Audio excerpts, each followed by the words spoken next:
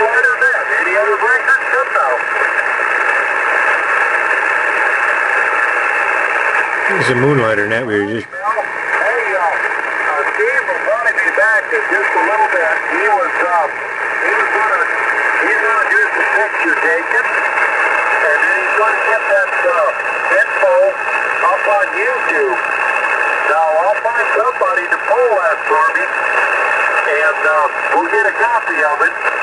I don't think my printer is working right at the moment. I'm gonna have to... And that is what we're doing right now, making the video. Because we were talking about this radio, the 706 Mark IIG, being too hot. One of the Mel, the fellow who you heard this fellow addressing. I've done a modification and obviously let them know about it, and this is for their benefit and yours. If you need this done, since this radio runs real hot, I've put a resistor in line, a couple of them actually, from the positive, this is the bottom side of the radio, from the positive lead to this resistor right here, this one,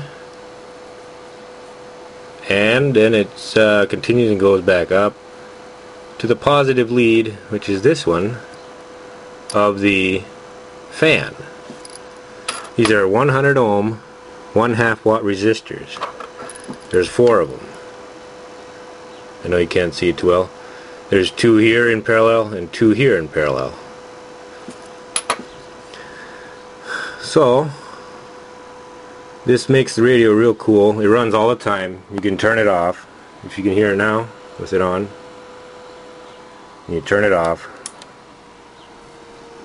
and it still runs. It's the only disadvantage.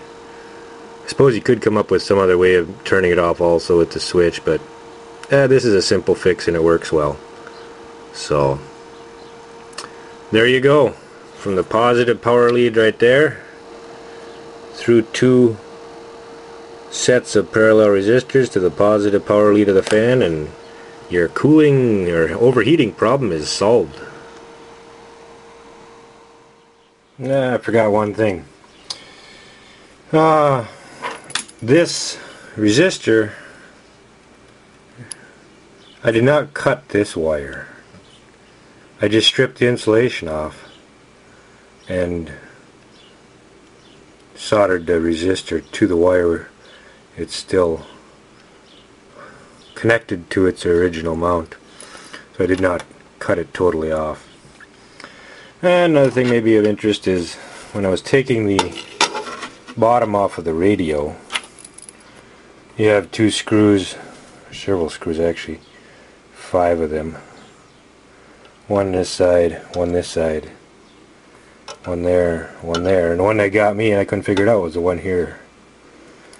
So there you go. I'd like to thank Ray at K4SUG, my friend who helped me with this project. He provided the resistors and did the soldering. The resistor numbers are RN65D ceramics resistors.